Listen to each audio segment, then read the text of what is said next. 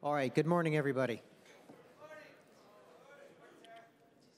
Chief is very excited in the front row. So, it's great to see you, Chief. All right, good morning, everybody. Welcome to the second annual Class of 1970 Cyber Leaders Conference. It is great to see such a huge turnout. Last year, we were restricted very much by COVID protocols, so we actually have a huge turnout this year. I think we have around 40 West Point cadets, 40 ROTC cadets, 30 active duty folks, so we have quite the turnout, and it's great to see everybody actually in person, so this is great. So, Lieutenant Colonel Arnold, I will be your guide through this journey for the next day and a half, and I just want to introduce our first guest speaker. So this is from the class of 1970, who are the donors that have made this event possible. We have Mr. John Connor, who will be coming up and giving us our first welcome.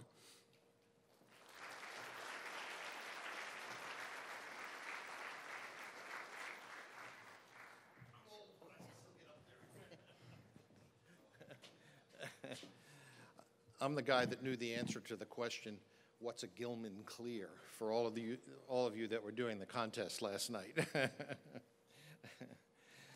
Well, it's an honor to represent my class, the class of 70. And as Todd mentioned, we've endowed the Cyber Leaders Conference in perpetuity as our 50th anniversary class gift to West Point. And of course, the Army Cyber Institute is blessed with truly great leadership.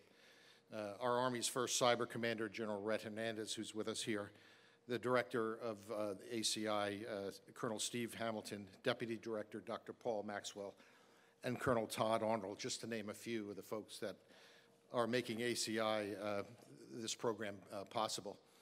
At first, choosing a gift to donate to West Point, and of course, we have over 600 of our classmates still alive, was a little bit of a chore. You know, when we came on our 50th anniversary, we set up a little committee. They kind of surveyed the class.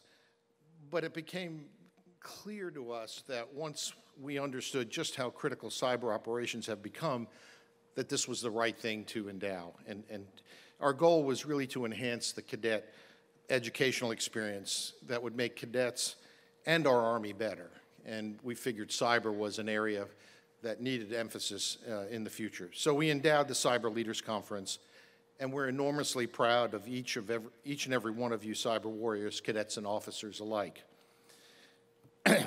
Back when we were cadets, our education revolved around this, a slide rule.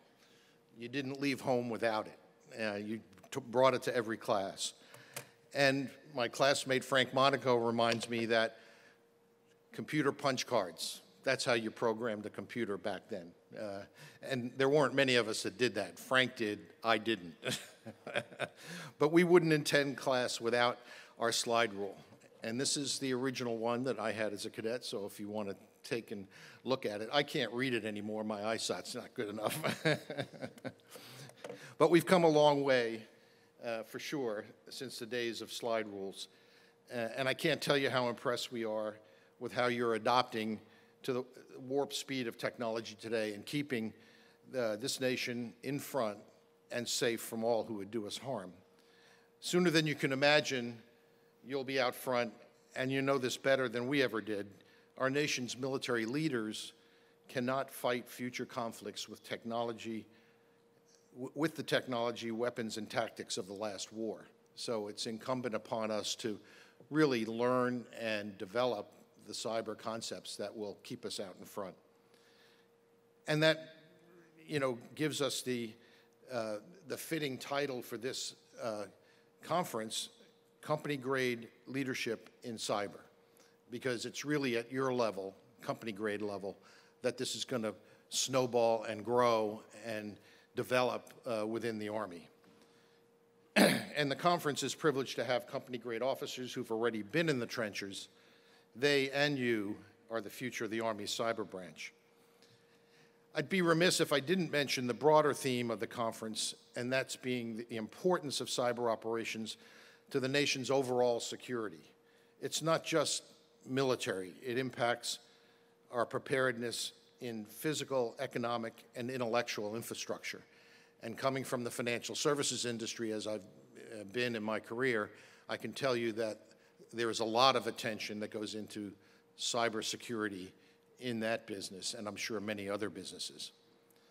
Again, I'm honored that ACI's leadership has allowed me to kick off this year's cyber conference, and I look forward to the excellent programs you have in front of you. Thank you very much, and enjoy the conference.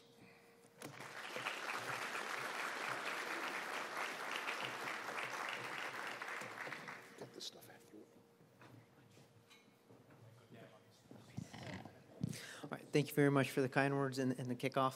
And next speaking is going to be the ACI Director, Colonel Stephen Hamilton.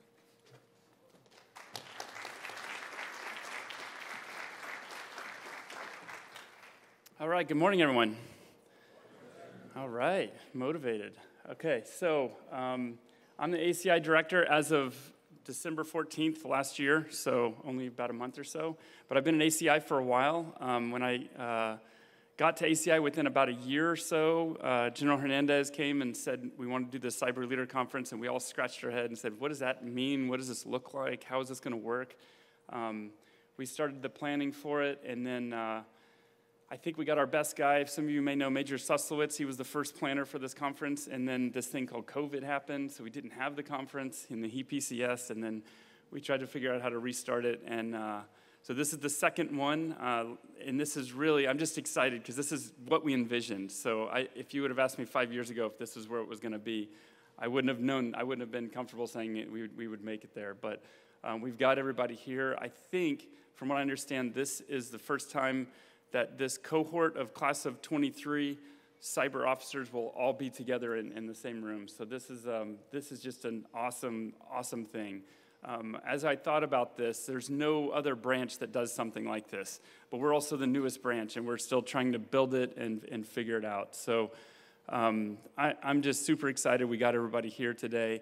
What I would like to do is just kind of leave you with two thoughts as you go through this conference.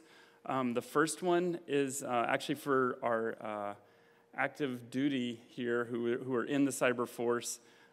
We use a lot of acronyms. Please say what those are. And I'll tell all the cadets, if they say the acronym, ask them what it means. Don't be afraid to ask. This is the perfect time for you to try to figure out what the cyber force is like. So there may be some rabbit holes of things, and all of a sudden you're kind of lost in the conversation. Just stop and say, hey, what does that actually mean? What are you talking about? This is the forum for you to try to figure out how the cyber branch works. So I'm real excited that we're able to make this work, and again, I can't thank the class of 70 enough for this endowment to make this happen, hopefully indefinitely. So I give a quick round of applause for the class of 70.